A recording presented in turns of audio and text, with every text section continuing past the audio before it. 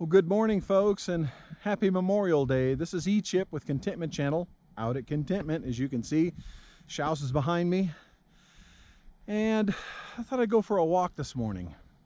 Been working a lot every day, and it's time to get a walk. So I'll take you along with me. I'm going to head down toward the river, which those of you who've seen our channel have seen our videos on the river. Thought I'd go down and take a look, see what's changed, if anything. So come along with me.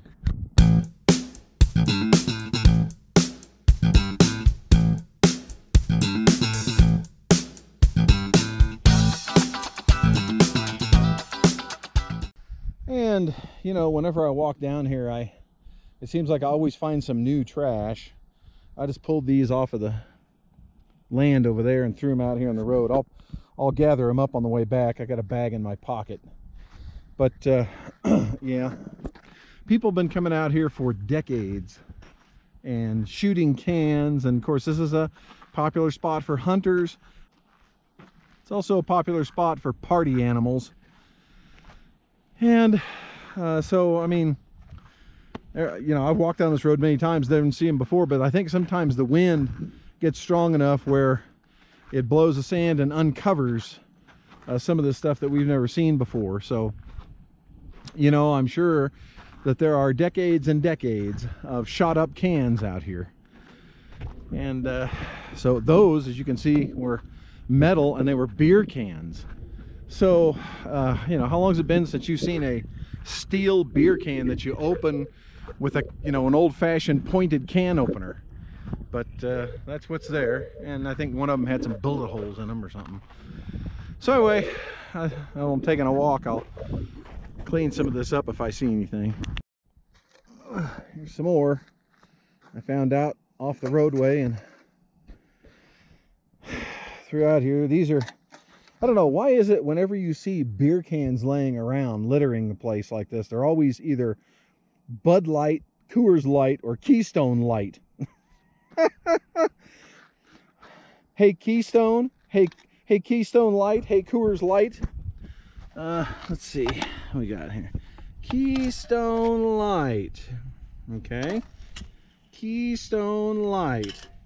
Coors Light. Keystone Light. I'm sure there's got to be some Bud Light around here too. Those are old. Gee, hey Keystone, hey Coors, hey Budweiser. How do you like this for press, huh? Are these the kinds of people that you market to? People who just trash out other people's property? I'll tell you, it's so predictable. There's a nice Bud Light can. Hey Bud Light, here's some free press for you. Yeah, so those are the kinds of people you guys market to, huh? That's the kind of press you want? Happy to give it to you. That's free advertising. Okay, well, I've walked down this track many times, and I haven't seen this before. This looks fairly new. There's not a lot of dirt in those holes. Yeah, it looks fairly fresh. And so I'll tell you what, we're here now. This stuff ends now. There will be eyes on this property 24/7. And there'll be no more theft. There'll be no more of this nonsense. There'll be no more partying out here. There'll be no more shooting up the place. It ends. Huh. This is interesting. Somebody lost a small fan belt or something. It's in this bit of Chico brush here. Let's see if I can get it out. It's really wound up in here. I don't know. Maybe you guys can tell me what this belongs to. I mean, it appears to be intact. It's really long. It's a big fan belt, but it's very thin. I have no idea what kind of machinery that would belong to. Yeah, there's some more free advertising for you, Keystone Light. You know, I'm not anti-beer. I'm not anti-drinking. But you know, these beer companies, it seems like these companies, all these light beer companies, I hesitate to say it, but it seems like they market to the lowest common denominator of society. And this is what you get. And so, you know, I like beer. I can't drink it much, but I love a good beer. I don't like this stuff. I don't like light beers and domestic beers and stuff, because to me they taste like Alka-Seltzer. Yeah, there's some more advertising for you, Keystone. You know, you guys advertise drinking responsibly.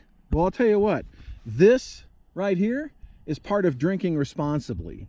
You don't throw cans and bottles out when you're done using them. If you want people to drink responsibly, include littering in your advertising when you give that statement.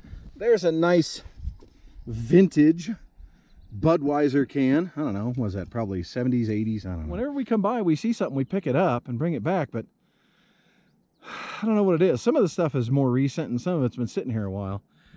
But there's a can right there. There's one off over there. There's one right here. So I'll go and get those, throw them out here on the road, and then I will pick them up on the way back so I don't have to lug that bag the whole way back and forth.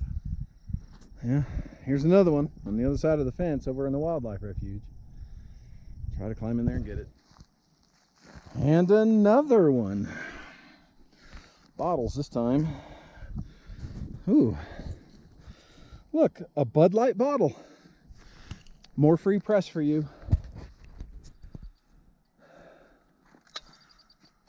A couple more Bud Light cans to pick up on the way back. Or no, one's a Keystone. Yeah. Keystone! You know, you just drive along this 2-track road and toss bottles and cans as you go. This is a very dry climate. It only gets about 8 inches of rain per year. And so this stuff does not deteriorate. When you throw it out here, it stays here forever. You know, it seems like it would probably take, I don't know, 500 years to break down those aluminum cans. The metal cans, I mean, how old is a metal can? 40 years? 50 years maybe? Here's another bottle. Oh, it's a Bud Light. What is it with people? I mean, I don't ever remember being told growing up not to litter. You know, we just didn't do it.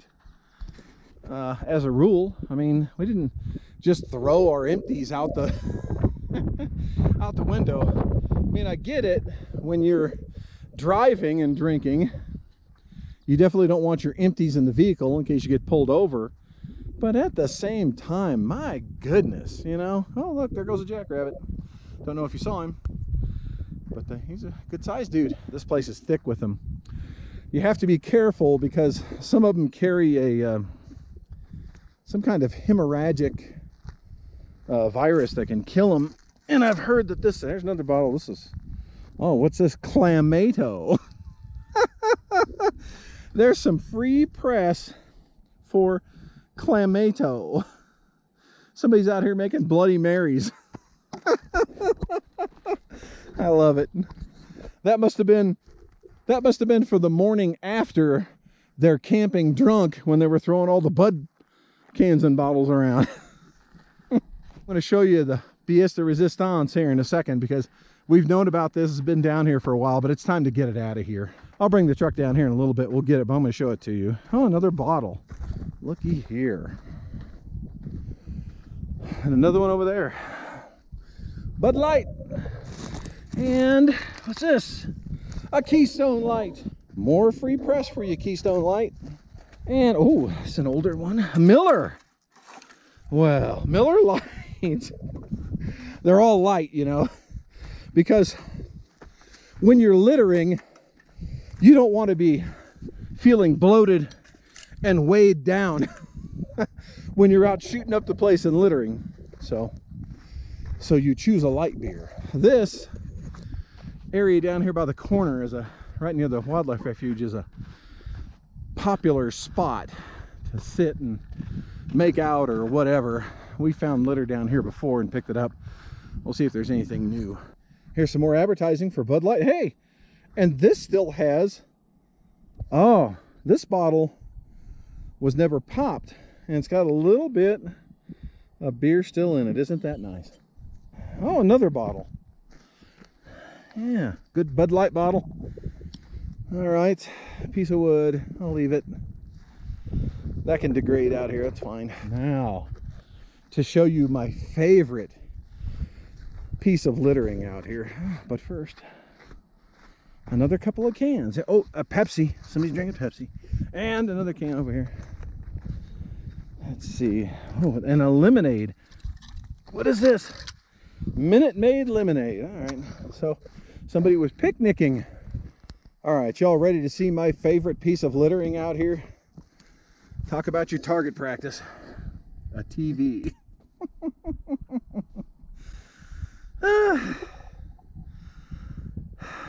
There it is. It's time to pick this up and get it out of here. Looks like somebody enjoyed a couple of tins of, what are they?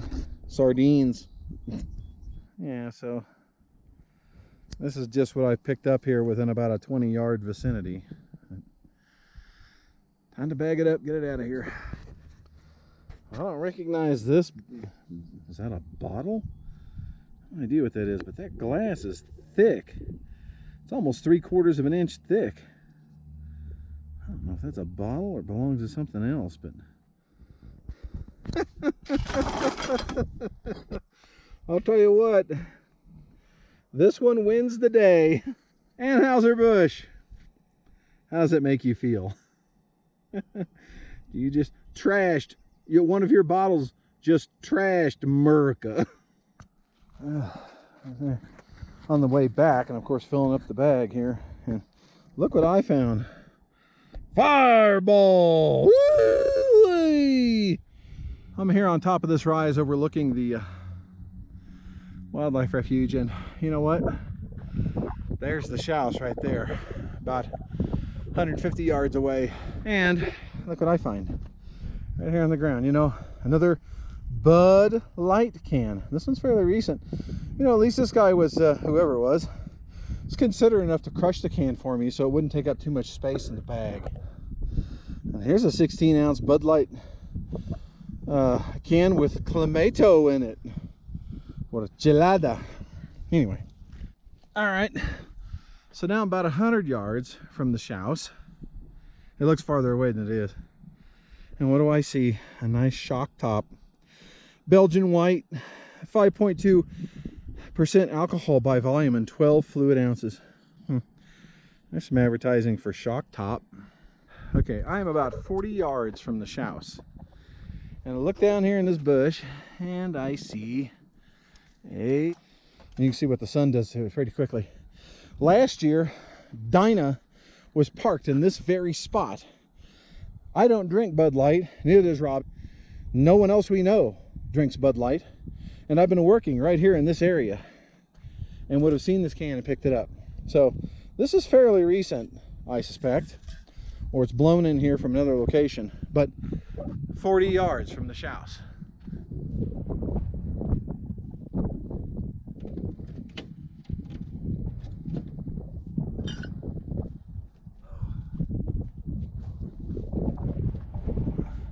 That thick glass that I found right over there across the way looks like it belonged to the TV tube.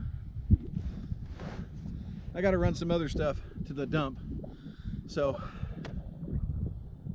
I'll just take this little collection with it. You know, walking along, we just got whatever was about 10 yards on either side of the road that, you know, this little 2-track road that people threw out. That's what we see. I know there's more out there. And you know, I even found a couple of pieces of my trash that the wind had blown along, a piece of paper and a piece of plastic. And I remembered the piece of paper from last year because it had some black spray paint on it. I used it out here last year at Contentment. So, you know, I understand the wind can blow stuff around, but the wind does not confine things to 10 yards on either side of this 2-track dirt road. You know, I don't begrudge anybody who drinks beer. Of course, I like beer. I would drink more of it if I could. You know, I'm just not the kind of person who drives along and throws my stuff out the window, particularly on somebody else's property. If I could issue a challenge to the makers of Bud Light, Keystone Light, Coors Light, Miller Light, and Clamato, and who else did I see out here? Oh, a couple of soft drink makers. You know, as part of your Please Drink Responsibly campaign, include littering, because you don't want this kind of press. Now, are the beer companies at fault for this littering? No, they're not. But here's the thing. Your name is printed all over these cans. And the viewers of this video have just seen all those names. And if you don't want bad press, because you're marketing to litterers, basically, if you don't want to be seen as the kind of company that markets to folks who trash the landscape, then perhaps, as I said, you could start a little campaign to include not littering as part of drinking responsibly. Either that, or you may consider just taking your name off the can. If those beer companies could help out, that would be wonderful. I'm looking over a 4-leaf clover that I overlooked before. I'll get it later. So, you'll see here, these are elk droppings. They're probably a small elk, and a broken beer bottle right next to it. Now, I'm not so foolish to think that elk can't figure out where they're going or see where they're going. But you know what? If one of them happened to step on this or that piece of metal from a can or something like that and hurt its hoof. I don't know if this was brought down by the river or not, but I'll take it back. Probably wasn't. Head back to the house now. Sorry for the windshield, it's kind of buggy. After collecting all these beer cans, it made me thirsty, so I guess I'll go back and have a beer, and then I will dispose of my container responsibly. Happy Memorial Day, everybody. My thoughts and my heart goes out to all those who have died in service of our country. And, you know, may it never have been in vain. I think about the veterans who serve our country in war and in peace. And I'd like to thank you for your service. But be well, enjoy the time you can spend with your family, and God bless you.